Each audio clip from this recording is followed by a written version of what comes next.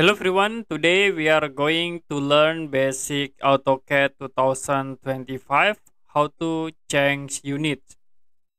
To change units in AutoCAD 2025, you can type min WG units and press enter.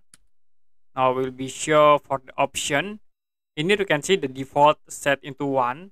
So the 1 is in inch. So if you want to change drawing units into millimeters, you can change into 3. You can type 3, press enter, and then enter again. We display format 2 decimal. And for line precision 4, enter, enter again, enter, and then enter. So the WG will be set into millimeter. If you want to change again the drawing units into another like inch, you can tap min WG units command, and then you can press enter. Now you can change into 1 to set units into inch, press enter, and enter again until done.